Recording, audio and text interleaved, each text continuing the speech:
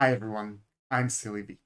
Today I'm excited to show you the sketch layer feature that I added to my browser extension Artist Tools for Gartic Phone.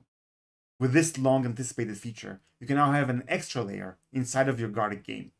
Let me show you how it works and also how you can get the feature and use it in your game. First, you draw an initial sketch on the canvas like you normally would. Then you click on the Set Sketch Layer button. This sets your sketch as the background layer, allowing you to clear the current drawing without losing your original sketch. It's important to note that clicking Set Sketch Layer doesn't itself clear your current drawing. You'll need to clear it yourself. This way, you can keep your original sketch in the background while you work on your drawing. The Fill tool won't interact with the sketch layer, so you can use it without worrying about any odd Fill tool artifacts. You can also adjust the opacity of your sketch layer, hide it or show it with the button, or even clear it if you don't need it anymore.